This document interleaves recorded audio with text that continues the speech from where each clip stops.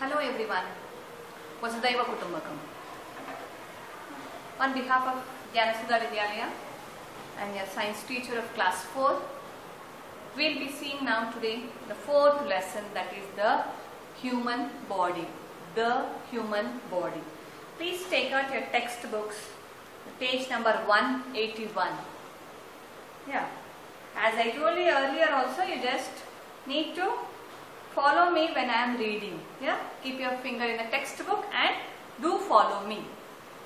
Now I will read the lesson for you. What is this human body? Yeah. What is this human body? Everyone knows that everyone is having a body. The same way you are also having, I am also having, everyone is having a body. As we are human beings, then the word came human body. When we talk about the animals, then animal body. When we talk about a plant, then it is a plant body. The same way here, in this fourth lesson, yeah, we will be seeing the human body. What is this all about? Yeah, the human body is like a machine. Why he is using the word machine here is, we do many things, okay, or work, yeah, all the day.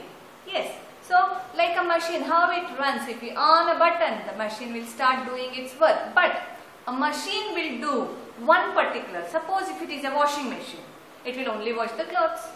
If it is like a utensils machine, it will only wash the utensils. Yes, suppose if it is a mixer grinder, then it will only grind the things what we put it into that. The same way here, but a machine is, a human body means all these things we will be doing. More than a machine actually. The human body is more than a machine. The human body is like a machine. It is really a wonderful machine. Yeah, it is really a wonderful machine. Why he is calling wonderful machine is because we are doing all sorts of things, all sorts of work. Yeah, it can do many things which other machines cannot do. Yeah, human body can do many things which other machines cannot do. It can see. First thing, it can see. We see with our eyes. It can see. Next, we hear with our ears. First one is seeing. The second one is hearing. We smell with our nose. Yeah. We taste with our tongue. We taste and feel. Feel means we feel with our skin. Yeah, we feel cold, sometimes hot. Everything that is done by the skin. Okay. Then it is a machine. It is a wonderful machine which is doing all these things like seeing, hearing, smelling, tasting, and feeling. It can also produce young ones. Yeah. It can also produce, they can give birth to that baby. So, we say it as it produces young ones. Next, the sense organs. These are all the sense organs. Just now I told you the 5, yeah. Those are the 5 sense organs. The sense organs in our body help us to know the outside world. How we are knowing the outside world? With what? What is this meant? With the sense organs, we know about the outside world. The sense organs are eyes, ears, nose, tongue, skin. How many are there? There are 5 sense organs. These organs are controlled by the brain. Whom? How they are controlled? They are controlled by the brain, which is there inside our head. Yeah, head is there here. All the sense organs. Just observe. Where are these 5 sense organs? Eyes, they are all in the head region. Nose, in the head region. Ears, in the head region. Tongue, in the head region. The skin, also in the head region. So, all these 5 sense organs are present in the head region, and this is the region, the brain, which is controlling or commanding every organ there. Okay, this brain is controlling all the 5 sense organs. Got it? Yeah. When we look at something, the eyes send a message to the brain. If I am seeing a book, I am reading for you now. How? It is happening. I am reading. This is the message and I am reading with my eyes. Eyes are the sense organs here. When I am reading this book, these are sending the messages to my brain. Then I can speak out. Whatever I am reading, I am speaking it out. Yeah. The message to the brain about the shape, size, color, etc. Here. Yeah, see here. I can see the size of this. I can see the color of the board. I can see the color of the chalk, the size of the chalk, the size of the textbook. All these things are being sent to the brain. Yeah. What are they? The message to the brain about the shape, first thing, size, color, etc. Not only these three, but also other things also. For that thing, for that particular thing, all these messages are being sent through the eyes to the brain. It is the brain which tells us what we are.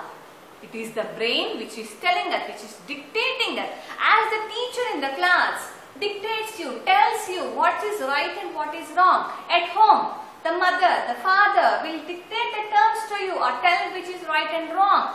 The same thing for the body. Who is telling all those things, which is right, which is wrong, which is good, which is bad? Who is telling us? It is the brain who is dictating the terms or which is telling us everything. The ears send messages about sounds to the brain. First thing we have seen the eyes, it is seeing the visual effect. Whatever we are seeing visual, we say that is sent to the brain. That is through the eyes. Next is the sound. From where it is? Going inside the brain. That is through the ears. We have two ears. From that it is sending. The ears send messages about sounds to the brain. Again, these are also sending to the brain. Then we can hear the sounds. Yeah, the lower voice. If I speak a little bit lower, that also you can hear. If I shout, that also you can hear. You can hear the light music. Yeah, everything we can hear with our ears. That is being sending to the brain. The nose sends news about different kinds of smell to the brain. Now we have seen the ear. Now we are moving to the next sense organ, that is the nose. What it is doing? It is smelling the thing. It is smelling. It is a bad smell or a good smell. It is all those things. Yeah, a pungent one. Those are all the things it is sending. Which is sending? The nose is sending those signals to the brain. The nose sends news about different kinds of smells to the brain. Then we can smell the things like that. We can smell a thing, a rose flower or this flower, yeah, or the perfume or a food cook. Whenever our mother is cooking the food in the kitchen, we can smell the aroma there. Yeah, everything with the help of our nose. That is the nose sense organ. Next, coming to the next sense organ, that is the tongue. Till now we have seen the eyes is over. Yeah, ears is done. Nose is also done. Then moving to the tongue. What does this tongue do? The tongue sends news about taste to the brain. It is sour, salty, sweet. All those things will be sent by the tongue. Yeah. So we know the taste of the things what we eat. What we are eating, yeah, that all the things are being sent to the brain with the tongue. The skin sends messages about heat, cold, pain, pressure, smooth and rough surfaces, etc. Yeah, tongue is over. The last is remaining is the skin. What the skin is doing is all these things. If it is paining, see, if I pinch here, I can feel the pain. If I pinch here, I can feel the pain. Yeah, if I am putting some pressure on this, I am holding like this and moving. That also is a pressure. And next is the smooth. If it is rough or smooth also, I can feel it with my skin. Whatever the skin I am having. If I touch any surface, this is a rough, a little bit rough. Yeah. Here, if it is a polythene cover, it is a little bit smooth. The smooth, the rough, yeah, the pain, the pressure, everything, the cold, yes, the heat, the cold, everything. Who is sending these messages? The skin.